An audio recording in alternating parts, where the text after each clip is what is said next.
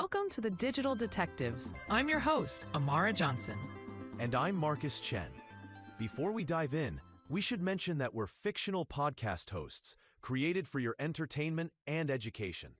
But the information we're sharing today is very real and potentially very concerning. That's right. Today we're tackling a topic that's been hiding in plain sight on your computer screen. Shadow IT lurking in your browser tabs. Did you know that browser-based shadow IT is responsible for roughly 35% of corporate data breaches? That's more than a third. And what's really concerning is that most IT departments don't even know it's happening. Here's the thing. Your browser has become the new frontier for shadow IT, and it's time we shine a light on this growing blind spot. But first, a quick reminder about our live Q&A session happening next week. We'll be answering your burning questions about all things cybersecurity, so make sure you submit them through our community forum. Now let's break down what we mean by browser-based shadow IT. Essentially, it's any unauthorized software, extensions, or web applications that employees access through their browsers without IT approval or oversight. Let me put a face to this problem. Meet Tom, a project coordinator at an IT firm who's constantly racing against tight deadlines.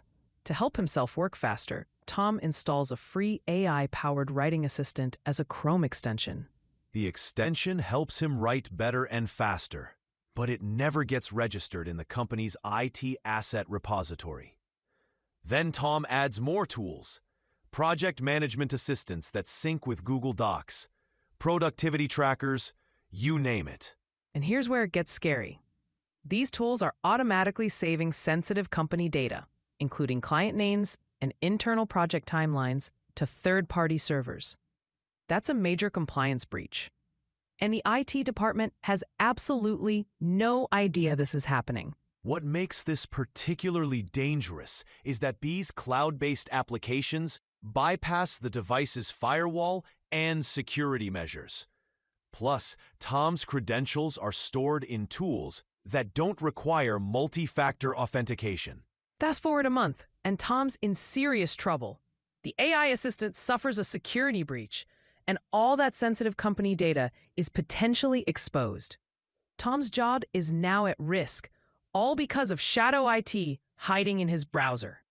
We actually spoke with Tony Mendez, a lead technology specialist at Canon Business Process Services, who's seen this pattern play out numerous times. Tony told us, and I quote, "People want to go outside of the process. They have meetings in their departments, identify a need, find a solution, and just go ahead and buy software to be successful in front of their managers. And the first moment they have a problem, they call IT to try to fix it."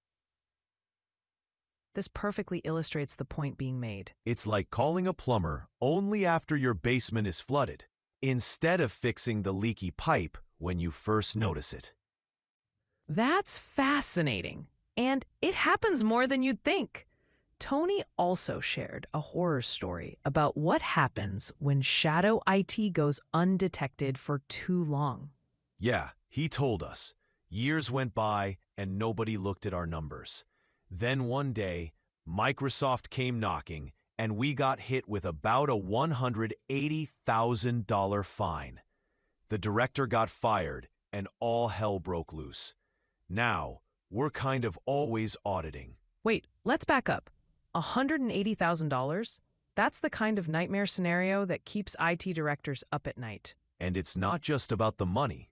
Browser extensions can violate GDPR compliance through permissions like reading and changing all your data on websites you visit, accessing your clipboard, and managing your downloads. Plus, if an extension sends user data to servers outside the EU without proper safeguards, you're looking at potential GDPR cross-border data transfer violations. That's a whole other can of worms. So why do employees turn to these unauthorized tools in the first place? In our recent listener survey, 68% cited convenience as the primary reason. It usually starts innocently enough. You think, I'll just use this tool for one project, but then it delivers results. And suddenly, you can't imagine working without it. It's like digital quicksand, easy to step into, hard to get out of. And free trials are the ultimate Trojan horse. They have such a low barrier to entry that employees don't hesitate to sign up. Before you know it, critical corporate data exists in unmanaged silos. Not to mention that these free trial versions often lack advanced security features like data encryption and multi-factor authentication, which puts your data at serious risk. Now, back to our shadow IT discussion. So we've identified the problem. Now, let's talk solutions.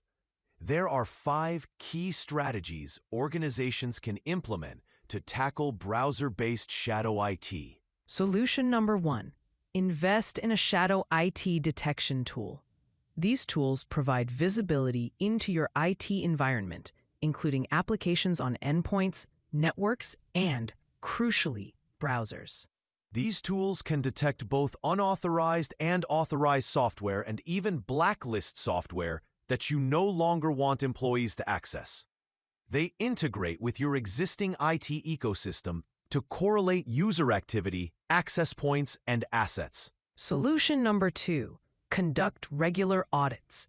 This helps identify unlicensed software and suspicious online activity across your organization. Regular audits should include scanning endpoints and networks, identifying devices not enrolled in your IT asset management system, and flagging unapproved SaaS applications. Solution number 3. Streamline offboarding workflows. This is huge because shadow IT often persists even after employees leave the company. That's right. Many browser-based services keep users logged in for extended periods or rely on persistent tokens. So, even if the user's corporate network access is cut, their browser might still have active sessions with unauthorized cloud tools.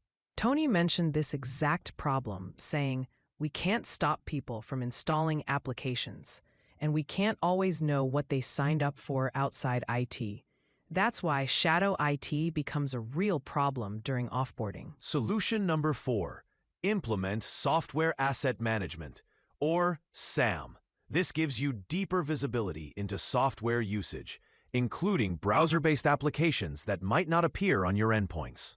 A good SAM tool can integrate with single sign-on providers like Azure or Okta to automatically track who accessed which software using their company logins and when. According to Gartner, a well-implemented SaaS management program can help businesses reduce their overall spending by 30%. That includes costs saved by preventing the use of unauthorized software. And finally, solution number 5. Implement educational policies and training. You can't eliminate shadow IT completely without bringing employees on board. Run campaigns to inform them about the implications of using apps on the browser without careful consideration. Organization-wide webinars, internal newsletters, and workshops can encourage users to refrain from using unapproved software. I'm curious, Marcus, which of these 5 solutions do you think gives the best bang for your buck? That's a great question. I'd say it's a tie between investing in detection tools and employee education. Technology without awareness is ineffective, and awareness without tools lacks teeth. I'd agree with that. We saw this play out with one of our consulting clients, a mid-sized financial services firm. They implemented both strategies simultaneously and saw shadow IT incidents drop by 72% in just 3 months. And they avoided a potential data breach that could have cost them millions in fines and reputation damage. We've got a listener question that's perfect for this topic. Sarah from Seattle asks, "With my team working remotely, how can I monitor browser-based shadow IT when I can't physically see their computers?" Great question, Sarah. For remote teams, I'd recommend a combination of endpoint management tools that can monitor browser extensions and cloud access security brokers that can detect unauthorized SaaS usage. And don't forget to create a frictionless process for requesting new tools. Many employees turn to shadow IT simply because the official channels are too slow or cumbersome. Time for our digital detective tip of the week. Mine is, take 10 minutes today to audit your own browser extensions. Delete any you haven't used in the past month, and check the permissions of those you're keeping. You might be surprised at what they have access to. And my tip, create a shared document where team members can suggest tools they'd like to use. This creates transparency and gives IT visibility into the actual needs of employees, rather than forcing them to go rogue. To wrap up, browser-based shadow IT is a growing blind spot for many organizations.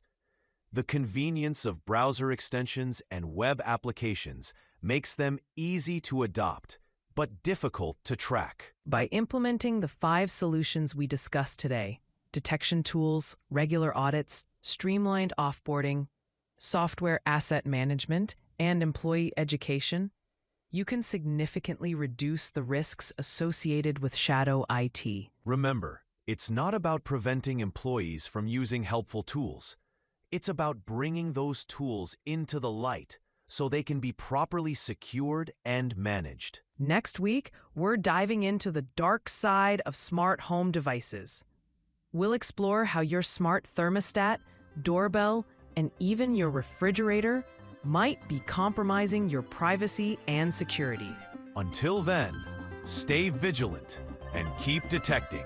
Thanks for listening to The Digital Detectives. Don't forget to check out our community forum, where you can connect with other security-conscious listeners and share your own experiences with shadow IT. See you next week.